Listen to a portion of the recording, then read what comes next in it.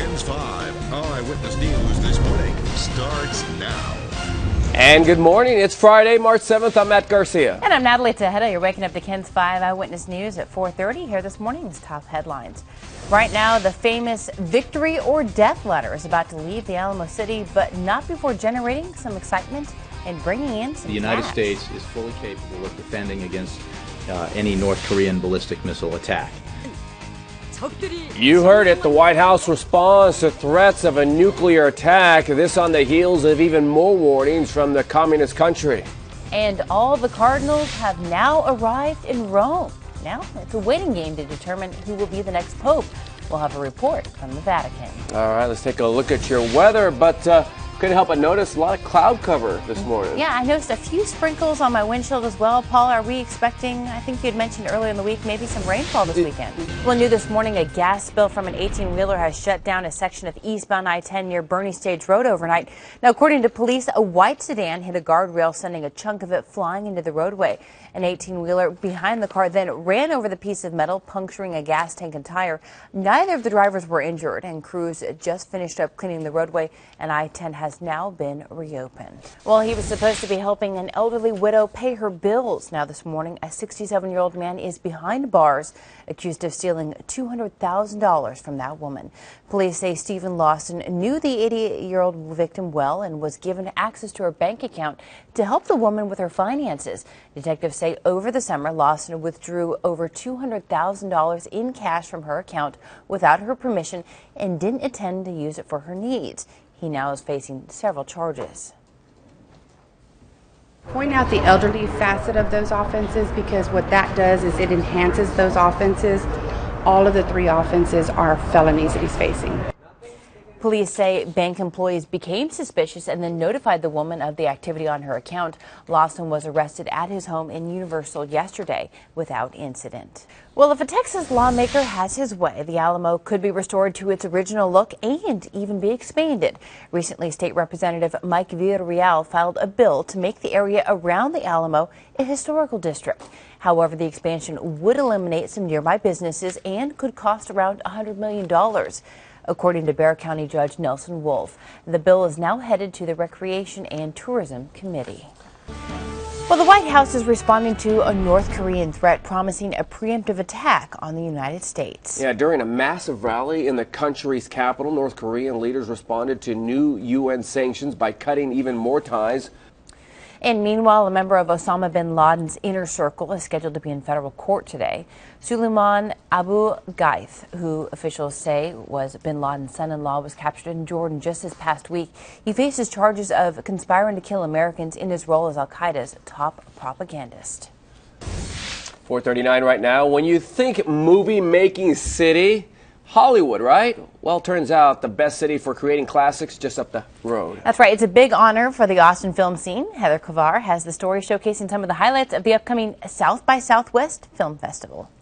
And Austin's South by Southwest Festival officially kicks off today. That's when thousands of people from all over the world will converge on downtown Austin over the next 10 days to experience the latest in technology, film, music, and of course, fashion.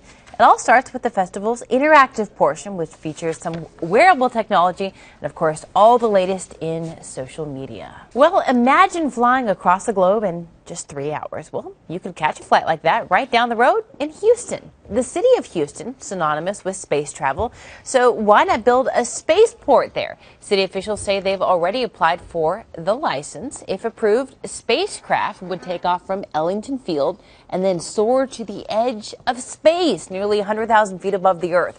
Officials say the edge of space travel would make long trips significantly shorter. Skimming along the top of the world, connecting Houston with places as far and remote as Singapore in under 3 hours. But if you think a quick hop to Vegas or New York is pricey, this hop across the globe wouldn't be cheap either. Tickets would cost around $200,000 a piece. And that's not for, destination travel. We're just talking about space tourism. So I don't know, you guys. Would you shell out $200,000 to see the edge of the world? If I had $200,000, if I had about $20 million bucks, maybe. Yeah. And I don't see that happening anytime soon. Small customer base. Small customer. right? Very small. But, Yeah. you know, I tell you, in the future, if you got a real powerful deal in Singapore, it might be worth a couple of $100,000, I guess. But I don't know. It's like when you go into, like, you know, those websites and you're looking for the cheapest flight. I'm trying to find a good price deal. I'm like, yeah, the cheapest $200,000. flight, Ugh. $199,000. I don't think you could put a sale on that one. Right. Yeah, I don't think so either. Thank you, Paul. Well, the last cardinal who could help choose a new pope has arrived in Rome. Yeah, some believe today may be the day. Cardinals set a date for the election. CBS Randall Pinkston reports from Vatican City. This next story is pretty amazing, but you may want to turn away because the video can be a little graphic. A girl born with a part of her heart outside of her body. Now, 4.5 months later, she's out of the hospital and doing well. Adrena Cardenas, again, born with a part of a third of her heart beating outside of her body. A day after her birth, a children's surgeon rebuilt her chest to put her heart inside her body. She's now home, but has to stay near the hospital because she still needs oxygen and a feeding tube. She has a feeding tube and a breathing tube right now, and it doesn't even matter. It's all worth it. She is a smiley, happy, go lucky baby. And just beautiful to boot. Adrena has no sternum to protect her heart, so they built her a little pink shield. And if you look closely, you can still see her little heart beating beneath her skin. What a miracle. Yeah, nice they did it in pink. Well, 4:55 and 61 degrees, flowers, cake, white gown, and tux. Some kindergarten students in Kansas were dressed to impress for a wedding like no other. Well, talk about a creative teacher. What started as a classroom lesson about the alphabet ended like this. A wedding uniting a special pair of letters that always go together. Q and U. After the ceremony, the class held a reception complete with cake, a toast, and even a little dancing. The teacher says she had no trouble finding anyone to play the bride, but the groom, on the other hand, was a little bit harder to come by. But in the end, Mr. and Mrs. Q and U, they were a pair. What a cute way to match that up. Very cute. Yeah, I could see how a groom was hard to come by because at that age, I wasn't even thinking about something like that. Girls had cooties, right? Cooties with the letter Q, or is it K? Something like that. I don't know. All right, that's going to do it for 4:30. We'll be right back. Ken's 5 Eyewitness News this morning starts now. Happening right now, Travis's victory or death letter leaving the Alamo within minutes. A live look at its heavy patrol as it head back to Austin. The United States is fully capable of defending against any North Korean ballistic missile attack. And tension is high between the U.S. and North Korea as both sides make bold claims. And the 26th annual South by Southwest kicks off today in Austin. A lot of good times there. Yeah. Good morning on this Friday, March 8th. I'm Matt Garcia. And I'm Natalie Tejeda. Thank you so much for joining us this morning. Those are our top stories. But first, I have to mention the weather. I felt a few drizzle drops on my windshield and on my nose as I was walking into the station this morning. Paul, what is in store for us this weekend? Natalie, what's going on at 5:02 this morning? You know, we're really fortunate that the roadway is looking pretty good for us. Taking a real quick check, though, always starting off with just a real quick check over at 90 eastbound, just outside 1604. Just a little bit of a slowdown, but once you get onto 1604, close to Petrenko, West Military, speeds there nice for you. Upper 40s, lower 50s this morning. Taking a quick check outside in those TransGuide cameras, a quick check over at 35 in Evans. Only a couple of cars out there, not nearly as heavily congested as what we'll see closer towards that 6:30, 7 o'clock time frame. And a real quick look over at 1604, looking nice for us this morning. Matt. Well, the famed Travis letter has finished its showing at the Alamo. That's right. Now this piece of Texas and American history will be heading back to Austin. Our Marvin Hurst is live at the Alamo with the latest. Good morning, Marvin. All right, now one Texas lawmaker wants to restore the Alamo footprint back to its historic size. The only problem, it would cost tens of millions of dollars. State Well, the bill now heads to the Recreation and Tourism Committee. In international news, North Korea has canceled its peace treaty with South Korea, and it also killed a hotline connecting the two countries. The move comes after the UN Security Council approved new sanctions against the communist country over its third nuclear test. North Korea had threatened a preemptive nuclear strike on the U.S. if it followed through with UN sanctions, which target the country's economy and leadership. Meanwhile, the White House says it's not faced by North Korea's threats. The United States is fully capable of defending against any North Korean ballistic missile attack. North Korea held a mass rally in response to the UN sanctions. The country is conducting a series of military drills which correspond to joint U.S. and South Korean military exercises that are expected to be in full swing by Monday. And the brother of the woman who was attacked and killed by a lion tells of a loving relationship between his sister and the 350-pound cat. And good Friday morning. Congratulations, everybody. We made it to the end of the week. Sometimes it feels like we're never going to make it to Friday, but we did. So let's take a look at your morning drive. Looking pretty good for us. Not yet dealing with any accidents, but taking a look up here over the northwest side. We're close to Camp Bullis, La Cantera Parkway. If you're getting ready to head eastbound this morning, you're going to see speeds in the upper 60s, low 70s for us this morning. And then a little bit closer towards the downtown area, seeing a little bit of a slowdown. We're close to 10 and 90, but really closer towards that 1035 interchange. It's going to be an easy drive for you close to Culebra, Hildebrand. Speeds there, upper 50s, low 60s this morning. Currently, your travel time from Bernie Stage Road down to 410. That'll only run you about an 11-minute drive. A little bit less than normal, actually, which is nice. A real quick check outside over at 10 in Callahan. Looking nice for us. Only a couple of cars out there. And in just a few minutes, we're going to be taking a look and talking about 281. But right now, looking nice and quiet for us. Send over to Paul, though, with a look at our forecast. Because, Paul, I did feel a few drizzle drops out there this morning on my drive in. So just curious if we're expecting any moisture in the air today. Okay, guys, time to honor all the women in your life. Maybe pony up for a cup of coffee because today is International Women's Day. It's a time to honor the achievements of all women, past and present. The annual holiday celebrates women's political, economic, and social accomplishments. Organizers say thousands of events will be held throughout the world for today's holiday. There are approximately 7 billion people in the world, and about half of them are women and girls. Luminaria, the celebration of light, is on this Saturday night. The 6th annual Festival of Lights showcases the artists from all over the world. Luminaria will be held downtown in Hemisphere Park Saturday night from 7 p.m. until midnight. The event is free and open to the public, and over 300,000 people are expected to attend. Well, it's always a big celebration over there, Natalie. Now, you know, last year, I don't know if you remember, but last year it was rained out. Yeah. And they had to postpone it and this and that. This year, you know, we hadn't had a drop of rain in a couple of weeks, and Saturday there is a threat for rain, but I really believe that most of the rain is going to wait till after the Luminaria. I was curious about that. So go out there Saturday night, should have a good time, but overnight Saturday night into Sunday morning will be wet. They were on Great Day SA recently, and Yes. I saw that they had some cool stuff, so expect some cool stuff out there this Saturday. I'm not kidding you. They blew my mind with what they had. They had this 3D thing. Oh, my goodness. Yeah. It was just trippy. Yeah. Very trippy. So go out there Saturday night, have a good time. All right. All right, let's talk about what's going on out there on the roadways. Really, we're really fortunate we're not dealing with any accidents just yet out there. So things looking pretty good for us. Taking a look up here on the north side. If you're headed northbound on 281, we're close to Evans Marshall Road. You're going to see speeds there upper 40s, upper 50s for us this morning. Southbound looking also nice and clear for us. We're close to Stone Oak Parkway, Evans Road as well, at about the 60-mile-per-hour range for us this morning. Currently, your travel time from Stone Oak Parkway into the downtown area, that's going to run you about a 16-minute drive for us this morning. If we look outside in a few of our TransGuide cameras this morning, 281 over at Grayson looking pretty nice for us, real close to the downtown area. And then a real quick check right in that downtown area over the 37 and 35 interchange, not yet getting busy as well. So far, so good out there, Matt. Take a look at this church. What does it look like to you? The steeple that's gaining national attention. News on the Move is next. And welcome back. Well, the way a church is built has some crying foul. Plus, kindergartners, well, they have a wedding right down to the letter. Marvin has it in News on the Move. Very cute, like that steeple, the chicken steeple. That's funny.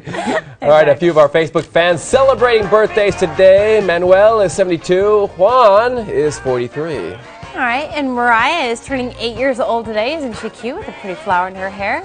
And one of our own Ken's 5 producers, Ralph Garcia. Happy birthday to you, Ralph. There he is with Pigman. And there he is on the float, last year's Fiesta. He was a Fiesta King. Oh, well, nice. Happy birthday to you, Ralph, one of our favorite guys around here. He's a producer on Great Day SA, and he's a talented individual. That's right, hard worker. Yeah. And you can make your loved one feel special on their birthday. Just email their name, their picture. I always say age is optional. I understand women when they don't want to give their age, but why does Ralph not want to give his age? I don't know. He just kind of rolls like that. That's just how Ralph rolls. But I can give it away if you'd like. What is it? Uh-oh. It's more than 30. Less than 40. 35. Happy birthday, Ralph. We'll be Stay right with back. us. Ken's 5 Eyewitness News this morning starts now. 2 motorcycle casualties within hours of each other. How the accidents happened, we're going to have a live report. And Osama bin Laden's son-in-law is accused of targeting American citizens. He'll face a judge for the first time today. First 3D glasses, and then 3D printing. Now you'll be able to jot down notes or draw in a picture in 3D. Well, that's Wow. pretty cool. That is pretty interesting. Good Friday morning to you. It's March 8th. I'm Natalie Tejeda. Yeah, 3D image when you actually draw something. Yeah, Nice. that's pretty neat. I'm at Garcia, also dealing with some clouds out there, possibly, maybe some drizzle. Good morning, Paul. All right, Natalie, how is traffic going to treat us today? You know, we're really fortunate we're not dealing with any accidents just yet, but if we take a look up over kind of on the northeast side, real close to the New Braunfels area, if you're headed northbound on 35, real close to Walnut and Seguin, speeds currently in the upper 50s, low 60s this morning. Southbound, also nice for us, real close to 46 in McQueenie. Also mid-60s this morning as well. In a little bit closer towards that 35-1604 interchange. If you look outside on those TransGuide cameras for us, 35 at Evans. Starting to pick up and see a few more cars out there on the roadways, but still relatively light traffic flow-wise. And then a little bit closer towards the downtown area, just a little bit north of the downtown area, also nice and light. 2 people killed in 2 separate motorcycle accidents. Now, one happened downtown overnight, the other on the city's north side. Our Marvin Hurst is live with the latest. Good morning, Marvin. Thank you so much, Marvin. Well, an Amber Alert remains in effect this morning for 2 missing children. Take a look at them. They were last seen in Kennard, Texas, which is west of Lufkin. Authorities believe 1-year-old Jordan and 2-year-old Nevia Simpson may be in grave or immediate danger. Bonnie Benton Miller is suspected of kidnapping them. They may be traveling in a 2005 silver Honda Accord, which is similar to the one on your screen. It may have the Texas license plate number CYX069. If you see them or have any information, you're asked to call police. Well, Osama bin Laden's son-in-law will appear in a federal court in Manhattan today. Suleiman Abu Ghaith was captured overseas last week and secretly whisked to the U.S. to stand trial for allegedly conspiring to kill American citizens. Suleiman appeared beside bin Laden in this video released the day after 9/11, warning more Americans would die. Republican critics say Suleiman should have been sent to Guantanamo Bay as an enemy combatant and not to New York, where he will be tried in a civilian court. I think when it comes to future captures, the Obama policy of not using Gitmo when it comes to enemy combatants is going to deny us valuable intelligence and make us less safe. Abu Ghaith is expected to face a number of terrorism-related charges, possibly included murder, and that could mean the death penalty. Well, 5:37, 61 degrees. Some high-profile guests are paying their respects to the late Hugo Chavez as his body is on display before his funeral. You like that, Natalie? I think it looks pretty cool out there, so I think it'd be a lot of fun to kind of make stuff, and definitely for kids, and let their imaginations go wild. Okay, let's talk about what's going on out there on the roadway. It's starting to get a little bit busier for you for your Friday morning commute. And congratulations, everybody, on making it to Friday. Looking at the Ken's 5 instant traffic map, dealing with one new accident. This one is over at 410 in Starcrest, just a little bit as you're making your way on 410 over towards that 35 interchange. Just a minor accident. Shouldn't slow you up too much this morning, but if we take a look outside in a few of our TransGuide cameras, especially over on 410, real close to Jackson Keller, looking pretty good for us on this particular stretch in between I-10 and 281 this morning. But where we are starting to see things pick up pretty considerably, though, is over at 410 and Ingram. Starting to see a few more cars, especially on the eastbound side. So plan for just a few extra minutes this morning. Send over to Paula because I think you've got some rain planned for our weekend.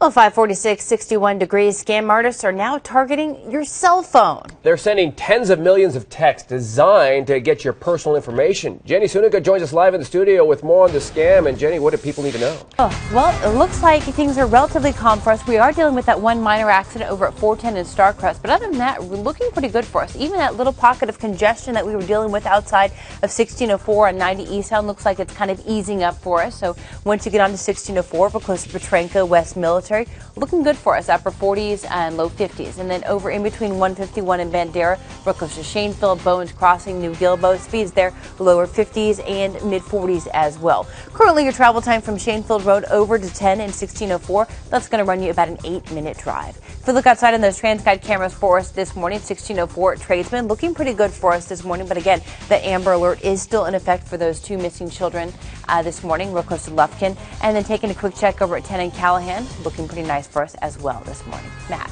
Well, despite a 12-hour filibuster by Kentucky Senator Rand Paul, John Brennan will take over as the new head of the CIA. Just last night, the Senate approved Brennan's nomination less than 24 hours after Paul's filibuster. Paul had wanted to limit the U.S.'s ability to use drone strikes on American citizens. Yesterday, the Obama administration relented. Attorney General Eric Holder sent Paul a letter placing specific limits on the president's authority to authorize such attacks. The move was enough to clear the way for Brennan's Senate approval. The space shuttle program is long gone, but Houston isn't planning on losing its Space City title. Yeah, we're going to tell you about new plans that could take you to the edge of space. 5:56 right now. The city of Houston is synonymous with space travel, so why not bring a spaceport there, right? That's right. The city officials say they've already applied for the license to do so. If approved, spacecraft would take off from Ellington Field and fly right on the edge of space, nearly 100,000 feet above the Earth. Officials say edge of space travel would make long trips significantly shorter.